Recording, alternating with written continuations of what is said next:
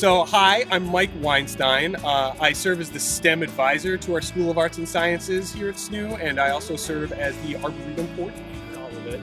And so it runs from the main entrance to the campus, right across the main entrance, way out down that way, out by the operations center here. So 24 acres is a substantial amount of space, and it's room to probably fit about a mile plus worth of trails.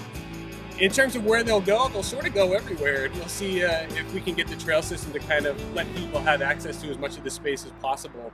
Now we're going to start with the outdoor classroom, and that'll be done by the end of fall.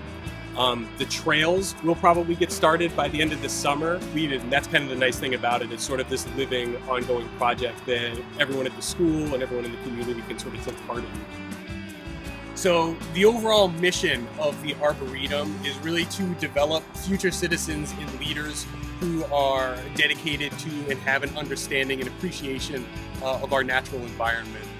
We've had science students out here using it for climate change studies, for botany studies, for ornithology studies.